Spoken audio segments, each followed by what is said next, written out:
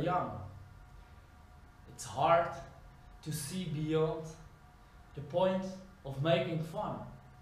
Or at least that's how I spent my youth.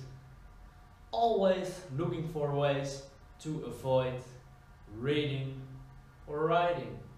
And as time passed by, we became older.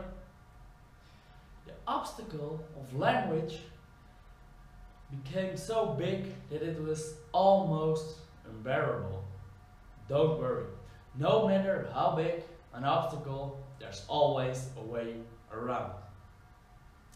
As regards for language, just like solving any other obstacle, it always starts by starting. In the book Writing Tools, Roy Peter Clark shares over 50 writing tools. Now, it might surprise you a bit, but during lower school, my spelling and grammar were terrible. And even up to a few years ago, I couldn't understand the difference between live and live. Now, when I started to read his book, I started to feel, to experience the art writing really is. Just like something I noticed over the years.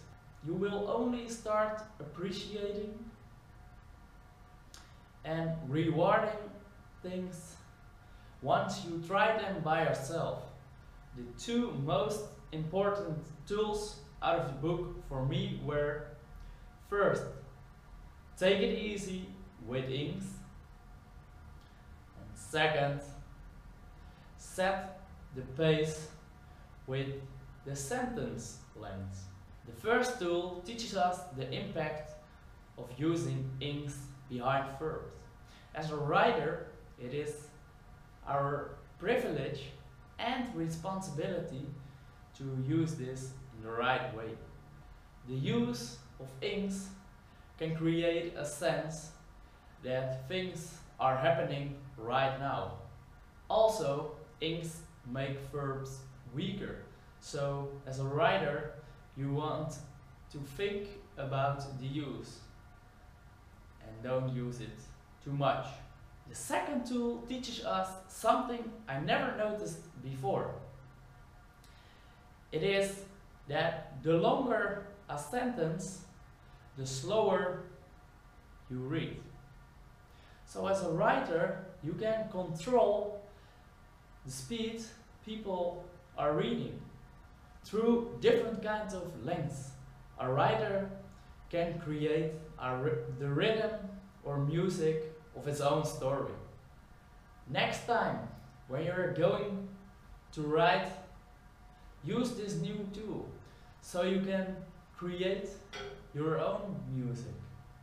As Roy said in his book, don't just write, write music. That's it for